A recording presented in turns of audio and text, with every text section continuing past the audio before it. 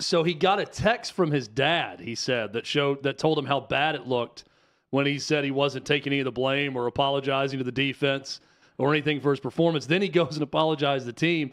Now I'm looking at that tweet, and there's Jets fans crushing him for needing a text from his daddy in order to realize that wasn't the right thing to say in the press conference. I guess my question is now, not just with this team, Armando, but this is a different time than 25, 30, 40 years ago where Terry Bradshaw could get benched in Pittsburgh and then come back later and still be the guy in Pittsburgh. It feels different today when you've got that high of a draft pick that gets benched at any point after being the starter. Can he come back from this with the Jets? Or if this is going to happen for Zach Wilson now, is it going to have to take place somewhere else? This is the reason that it's different than it was back in the day, Chad.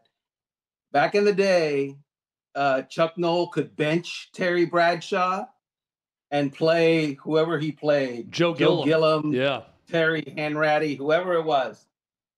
And if he decided that he wanted to put Bradshaw back, he would tell Bradshaw, "You're back." He would tell Hanratty, "You're benched." And he would tell the team, "Bradshaw is our guy," and everybody would go, "Okay." Today, the coach says, "Everything's fine. My guy is back."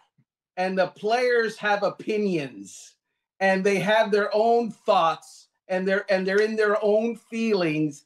And unless the coach can really, really explain to them the why, then they're not buying because they think they're smarter.